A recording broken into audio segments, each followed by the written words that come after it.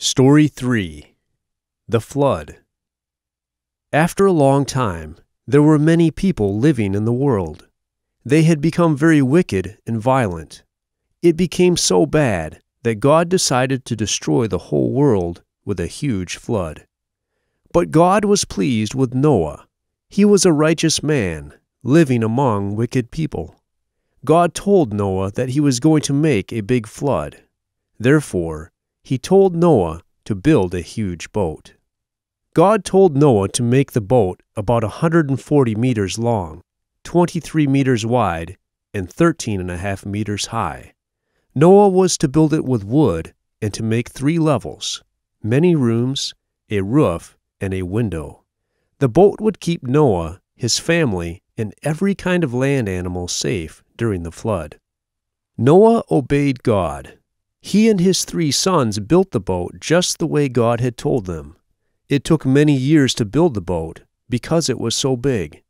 Noah warned the people about the flood that was coming and told them to turn to God, but they did not believe him. God also commanded Noah and his family to gather enough food for themselves and the animals. When everything was ready, God told Noah it was time for him, his wife, his 3 sons, and their wives to get into the boat, 8 people in all. God sent a male and a female of every animal and bird to Noah so they could go into the boat and be kept safe during the flood. God sent 7 males and 7 females of every type of animal that could be used for sacrifices. When they were all in the boat, God himself closed the door. Then it began to rain, and rain, and rain. It rained for 40 days and 40 nights without stopping. Water also came gushing up out of the earth.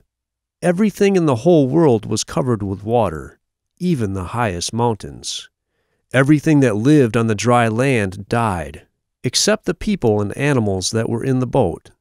The boat floated on the water and kept everything inside the boat safe from drowning. After the rain stopped, the boat floated on the water for 5 months. And during this time, the water started going down. Then one day, the boat rested on the top of a mountain, but the world was still covered with water.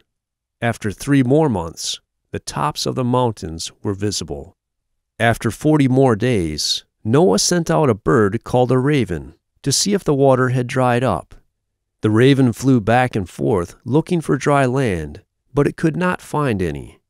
Later, Noah sent out a bird called a dove, but it also could not find any dry land, so it came back to Noah.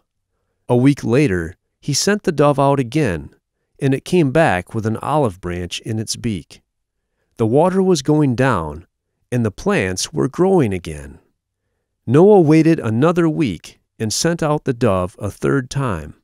This time, it found a place to rest and did not come back. The water was drying up.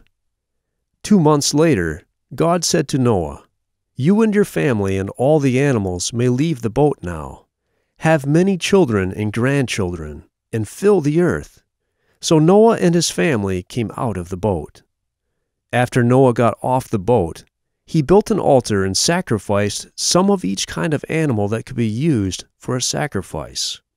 God was happy with the sacrifice and blessed Noah and his family.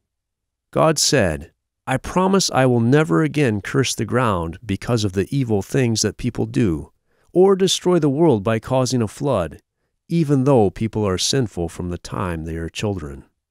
God then made the first rainbow as a sign of his promise. Every time the rainbow appeared in the sky, God would remember what he promised, and so would his people.